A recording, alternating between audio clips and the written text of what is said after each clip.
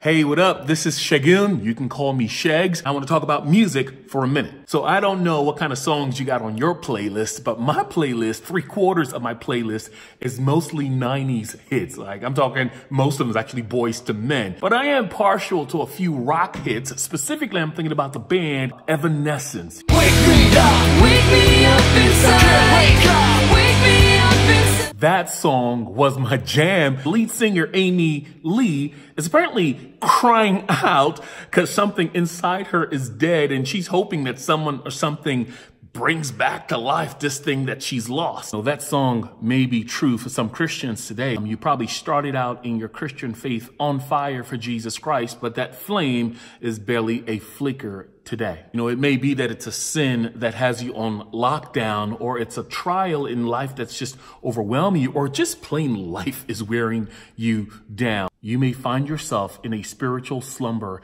and you're just hoping and praying that something or someone wakes you up inside. Well, there's a church in the book of Revelation, Revelation chapter 3, that was going through the exact same thing. They were called the Church of Sardis.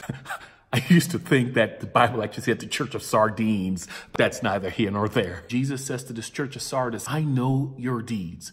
You have a reputation of being alive, but you are dead. Y'all need to wake up. And then he goes on to list some very practical steps for how to go from being spiritually asleep to being alive and on fire for his name. On my blog, shagsandstuff.com. It's a nice blog, by the way.